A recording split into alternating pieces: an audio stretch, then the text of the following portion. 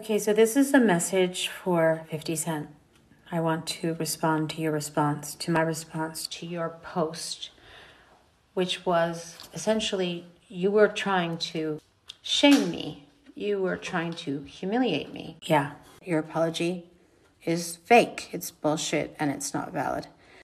Let me just hit those 4 or 5 points about your apology being invalid. Number one, it's not hard to find footage of you and me hanging out. Madonna's next door. She over there rehearsing. I take you over there and say hi to Madonna later.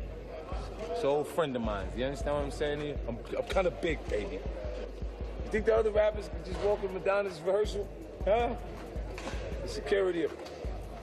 Number two, an apology is not valid if you don't know what you're apologizing for. What you should be apologizing for is your misogynistic, sexist, ageist behavior and remarks. Number three, you didn't hurt my feelings because I don't take it personally. I could never take it personally because you're not coming from an enlightened place. Number four, you say that you're not benefiting from it. Of course you're benefiting from it. That is what social media is all about. You do understand that, right? We post things about ourselves and we use Instagram and other forms of social media because we want attention.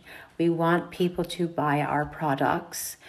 We want people to invest in our brands. We want people to listen to our music. We want people to go to our concerts.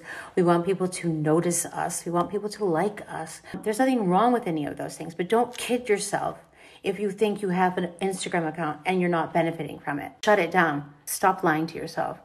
Okay, so you're reposting somebody else's low level of consciousness posting that are meant to shame and humiliate other people. That's fucked up. You are trying to put a limit on when women should be able to feel good about themselves. So finally, I just want to say, I forgive you, and I hope that one day you wake up and see a different point of view. I wish you all the best. That's it, okay?